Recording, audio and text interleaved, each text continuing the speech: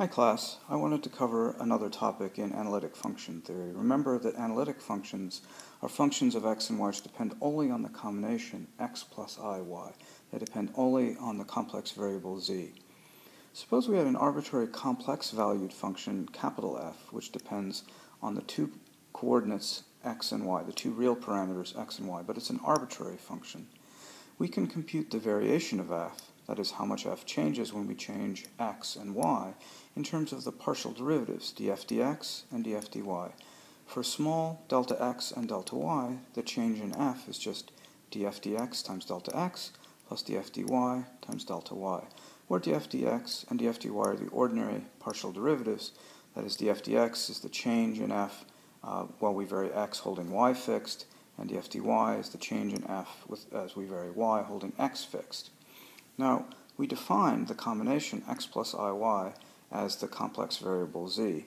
Therefore, delta z, the change in z, is the combination of delta x and delta x plus I delta y. Similarly, the change in the complex conjugate z bar is the combination delta x minus I delta y. Using these expressions, we can rewrite delta x as delta z plus delta z bar over 2, and delta y as delta z minus delta z bar over 2i. Plugging these expressions back into our variation of f, we see we can rewrite the variation of f in terms of a variation of delta z and delta z bar, where the coefficient of delta z we define as a partial derivative of f with respect to z. It's 1/2 df dx plus 1 over 2i df dy. Remember, z is a combination of x and y, a particular combination, x plus iy. So the variation of f with respect to z corresponds to the variation of varying delta x and delta y in that way. Similarly, the partial derivative of f with respect to z bar is 1/2 df dx minus 1 over 2i df dy. It's the coefficient in the variation of delta z bar. This is a convention, but it's a very useful convention. It's a way that we can talk about how much an arbitrary complex function f varies with respect to z and z bar. It's important to note that df dz, the complex conjugate of df dz, is df star dz bar. It's not the same as df dz bar.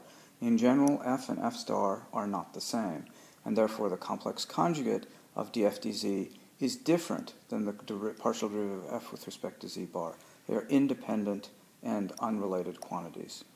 Suppose we decompose capital F as a real part and an imaginary part. So capital F as a function of x and y is a real part u of x and y plus I of v of x and y.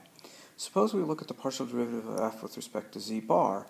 Using the expressions on the previous slide, we can rewrite it this way: 1/2 of ux plus I vx minus 1 over 2i uy plus I vy.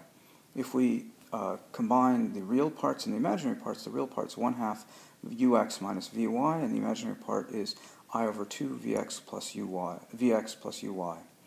If we require that this function capital F not depend on z bar, that is, in an analytic function, it depends only on the combination x plus iy and in no way on the combination x minus iy, then that means the real part of this expression and the imaginary part of this expression have to vanish.